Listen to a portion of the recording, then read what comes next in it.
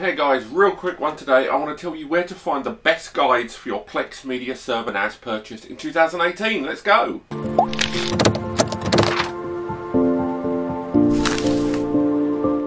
Okay, so you've decided to bite the bullet and get yourself a NAS for your Plex Media Server, but you don't know the right ones to get, because let's face it, there are literally thousands of different Plex Media Server NASs being released this year, and if you go over the last 2 or 3 years, you are talking an insane number of network attached storage devices that you should be considering for your perfect Plex Media Server. Now, I could talk about all the things you need to look out for, software and hardware transcoding, talking about the right CPU and whether it can harness a transcoding engine, moreover whether it can support 1080p, 4K and more. But rather than bore you with a 20 or even 30-minute video, what I want you to do is go into the comments below. I know you hate those YouTube videos that do this, but trust me.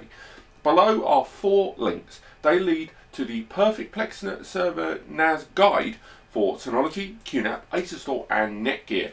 These 4 guides will not only tell you exactly the potential and power of every single currently available Plex Media Server NAS, but also the best recommendations, the gold, the silver and the bronze from each NAS brand, covering the most in terms of cost, because obviously the best ones unsurprisingly are very expensive, as well as a mid-range unit at the best possible hardware versus capability price, and finally a NAS that gives you the best for the least amount spent. So do check out those links below to those 4 Plex Media Server NAS guides. If you want to learn more or want to ask a question about Plex, do pop it in the comments or read in the description more links to get the free advice from NAS Compares. Otherwise, thank you so much for watching. Don't forget to click like and subscribe, and I'll see you next time.